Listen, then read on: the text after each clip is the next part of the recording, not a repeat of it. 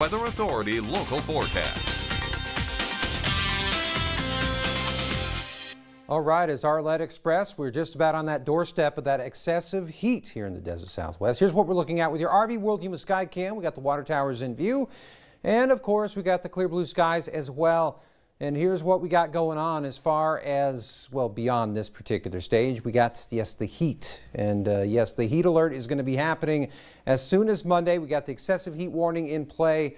And this is covering lots of real estate, folks. I mean, pretty much most of the Southwest U.S., let alone the desert Southwest. We also got heat advisories and, yes, excessive heat watches on the coastal areas. Even San Diego is going to be affected by this. The place you wouldn't hope would be affected is also going to be feeling the heat as well. As we take a look at what we're seeing wind-wise, not a whole lot going on except for Salton City, so things have calmed down greatly in that particular regard, but the heat continues to rise here at home. As you can see, we're talking low 100s across the viewing area with the exception of Palo Verde over in the Imperial Valley.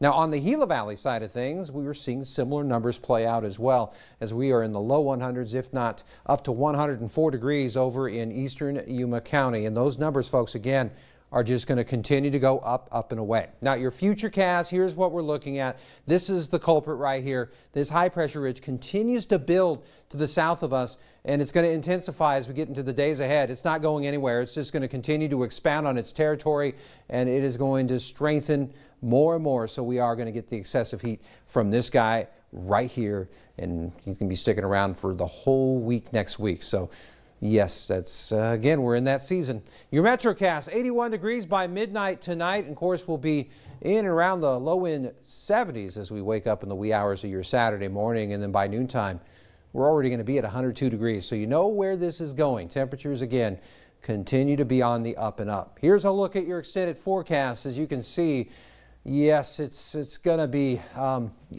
scorching hot. I mean, you can express it a number of ways, but it's going to be flat out ridiculous almost. And, you know, again, we can get this from time to time. You just wouldn't hope it would come this soon, but here it is.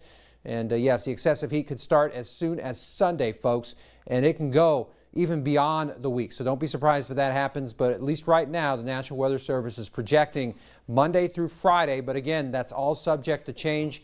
It could start again as soon as Sunday. So buckle up. It's going to be a wild ride.